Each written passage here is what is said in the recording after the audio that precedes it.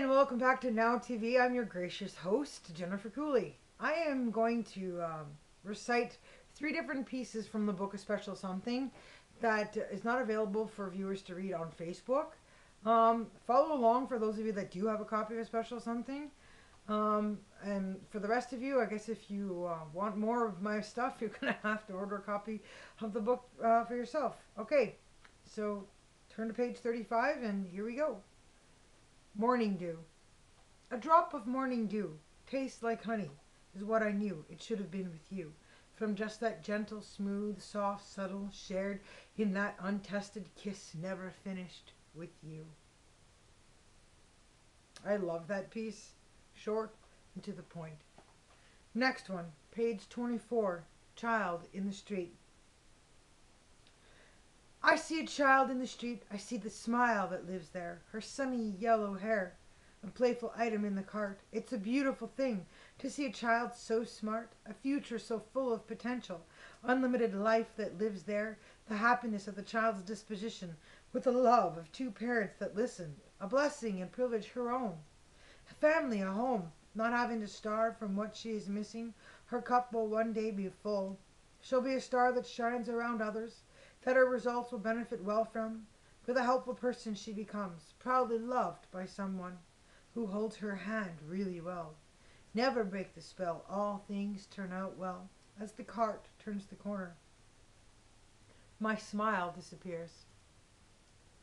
I wish my daughter was here. I wrote that one several years back when my first daughter, who's much younger than she is now, trying to fight for the right to have my life in British Columbia, my children with me there. So far it hasn't worked, but alas, where there's a will, there's a way. Next, page 21, then whose? If it's not his touches that belong to me, if it's not his touches that can fix what I need to feel, then whose is it? As I lie here tonight trying to take back what's mine, as I see there are not many options in the sea of immorality that lives out there, where am I supposed to turn to find a gentle hand, a man whose mind does not destroy what I want to enjoy in the same pleasures, recognizing all the treasures?